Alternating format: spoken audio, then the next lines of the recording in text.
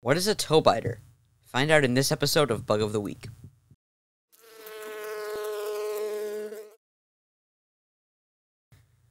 Welcome to Bug of the Week Part 5, and if you're new to the channel, like I always say, consider subscribing and dropping a like, and leaving a comment of some of your favorite, maybe a new favorite fact that you learned about from this episode, along with any other questions that you might have for me.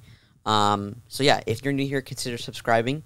And without further ado, let's just hop right into this. Meet family Belostomatidae within the order of Hemiptera, or true bugs. True bugs are mostly characterized by their wing structure and their sucking mouthparts called stylets, which they use to pierce and slurp their food. Belostomatidae are a family within Hemiptera, comprising of about 170 species found in freshwater habitats worldwide, though most species, about 110 of them, are found in the neotropics. This family is known as giant water bugs, alligator ticks, or toe biters. Toe biters are actually the largest of the hemipterans, found to measure about 4.5 inches in length. These bugs are equipped with large compound eyes, taking up about 75% of their head space. Toe biters possess the unique ability to traverse freshwater, land, and the air using their wings. Although they aren't exactly the most adept at flying, they are typically found swimming in the water.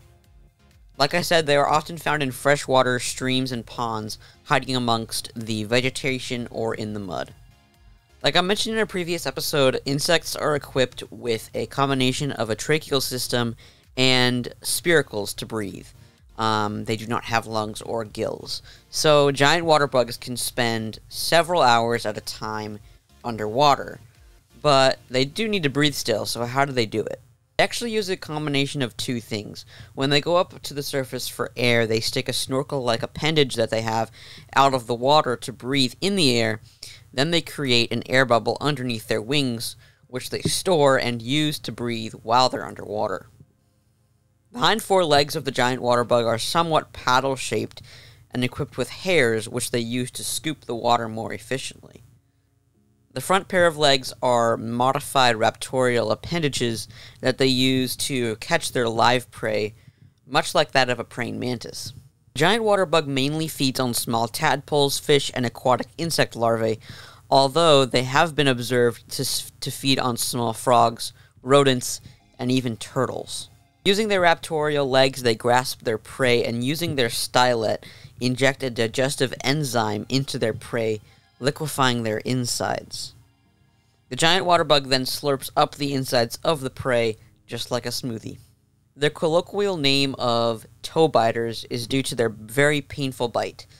And although natural bites from these bugs are quite rare in the wild, people have said it is very painful, as the digestive enzymes that are injected create a very annoying irritation around the bite site.